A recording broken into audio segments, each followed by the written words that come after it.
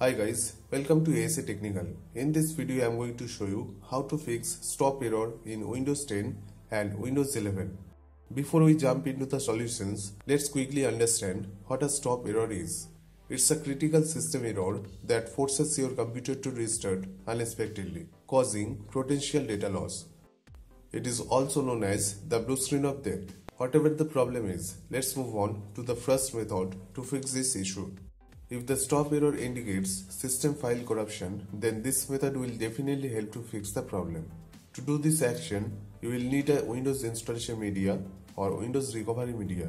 If you don't have, then here's a certain tutorial for you. Now, insert your Windows installation media and go to your PC's BIOS by pressing the BIOS key during startup.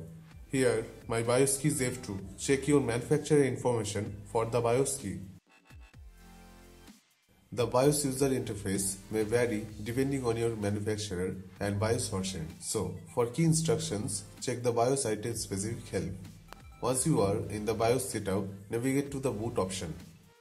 Now select your Windows installation USB as primary boot priority order to boot from that.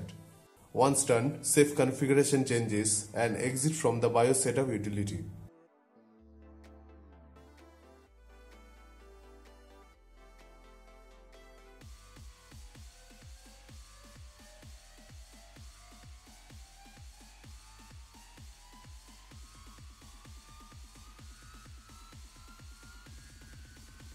Select your language preference and click on Next. Click on Repair your computer. Then Troubleshoot. And open the command prompt. Before you run the command, ensure that you know the drive letters for the partition where the offline Windows installation is located. So, type the command BSoD edit and press enter to locate the drive letters for the partition where the offline Windows installation is located.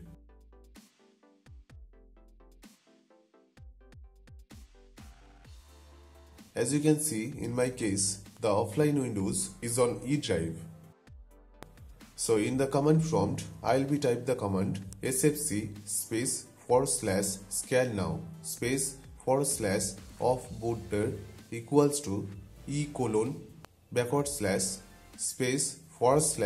/off winder equals to /Windows. Note, if the offline Windows is on different drive, replace E with the correct drive letter in the command and press enter. The system file checker will start scanning your offline Windows installation for corrupted or missing system files. This process may take some time to complete, so keep patience. Once the scan is finished, the utility will provide a report on whether any issue were found and whether it was able to repair them. You can review the result to see if any action were taken. If the system file checker utility repaired any issues, it's a good idea to restart your computer to ensure that the changes take effect.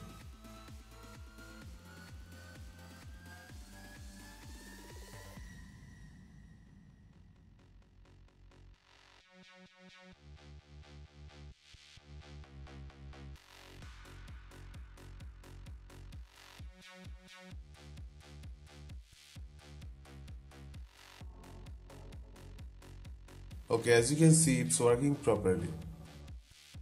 If the first method did not work in your case, then try the second method. Boot your computer from the installation media.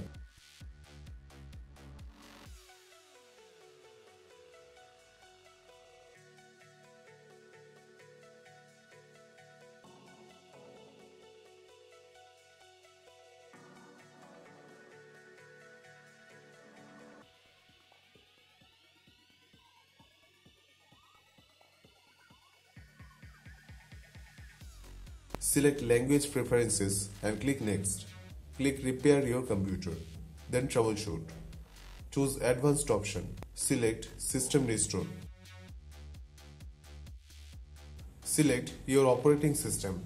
Windows will now start the System Restore wizard. Click Next to proceed. You will see a list of available restore points. Choose a restore point that was created before the issue occurred. Click Next to continue.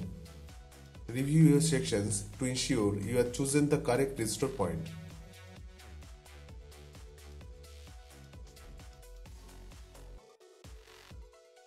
Click Finish to confirm and begin the system restore process. Now Windows will ask for start the restoration process. Please do not interrupt this process. Let it complete.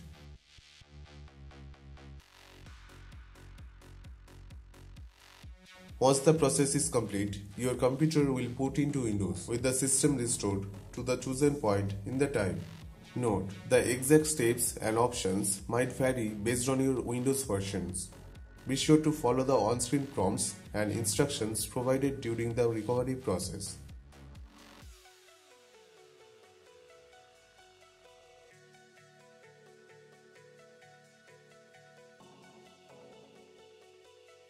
Well, as you can see, the boot was successful without any interruption. So, I hope this guide was helpful for you. If you have any question or any advanced guide, then please let us know. Please like, comment and share. We need your support. And guys, please don't forget to subscribe our channel. Thank you. Thanks for watching. Have a nice day.